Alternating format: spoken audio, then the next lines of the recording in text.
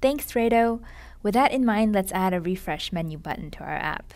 For temporary purposes only though, otherwise Rado would be mad at us. On Android, menu options are defined in XML, and they can be declared for fragments or activities.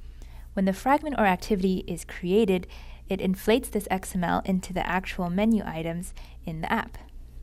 You'll see that there are action buttons, which are menu items that appear in the action bar, such as this search menu item.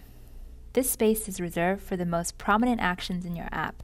Then anything else that's less important falls into the overflow menu by tapping on this button with the 3 dots. These menu items are ordered from most frequently used to least frequently used. And on larger devices that have more screen real estate, you can specify that some of these menu items can actually go into the action bar if there's room. If you go back to our project, in the resources folder, which is called res, there's a menu folder, and inside that, there's the main.xml file.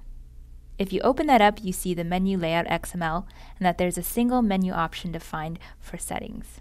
It will never show up as an action in the action bar, meaning that it will be in the overflow menu.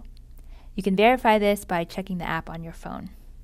To define the ordering of menu items, you can just add multiple items to this XML file and then they'll show up in that order in the app.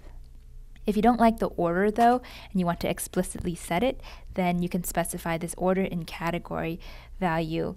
Right now it's set as 100 so that the settings menu will be at the bottom of all the other menu options that we define in our app.